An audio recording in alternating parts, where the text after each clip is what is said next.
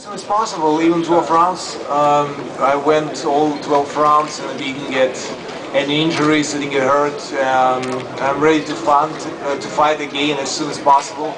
I wish I can get another champions who is holding WBC title next month.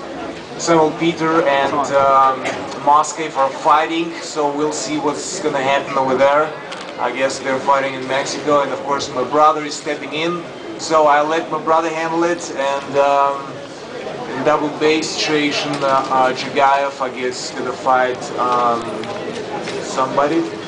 So we'll see which chance we have to unify another titles. And I want to say thank you very much to Sultan Ibragimov to take this fight and to make this fight, because boxing fans got tired of all the sport politicians and a lot of talk about unification that never came.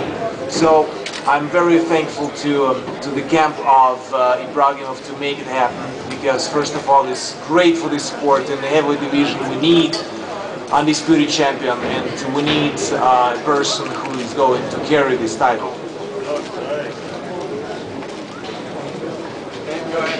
Manny, obviously you're happy your fighter won the fight, but as a trainer, are you happy with the way he performed tonight?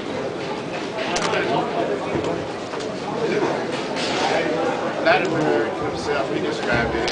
Can you turn on the mic? Far enough, Mike?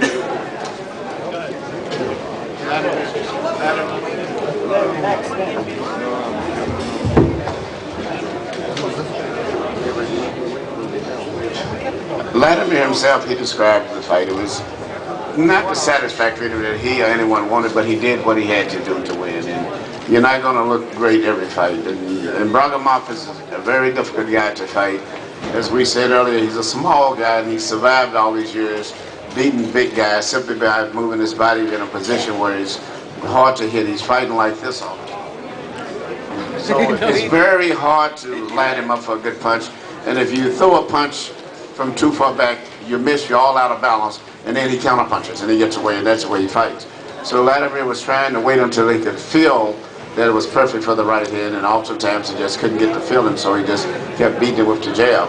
But you know, every time you fight a guy like that, you can't look good. And I was just thinking about Muhammad Ali fought a guy named Jimmy Young, who was a very defensive, cagey guy. And Ali didn't look good neither in that fight, but he won the fight and moved on to the next fight. So we're just looking forward to Wladimir fighting the next heavyweight that he can find out there. And this will just be one of those nights that we'll chalk up as a win or a very good, difficult guy to fight, and just move on and let it go.